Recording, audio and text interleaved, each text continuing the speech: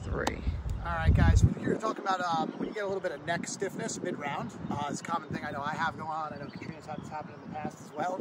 So very simple way to address this with your golf towel. You're gonna put it around your neck. You want it to sit kind of right in the back so it sort of cradles the back of your head. You're gonna cross your hands over each other, and then you're gonna work on rotating and using that towel to kind of pull your neck to the side. It's gonna help free up all those neck joints, all your cervical spine joints, and make sure everything can kind of move nice.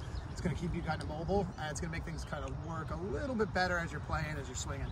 Another way you can do this as well to get a little more extension, because a lot of us are down over the ball all day, is you're gonna take the towel, you're gonna go a little bit lower, closer to the back, and then you're gonna kind of pull forward, and you're gonna extend like you're looking up.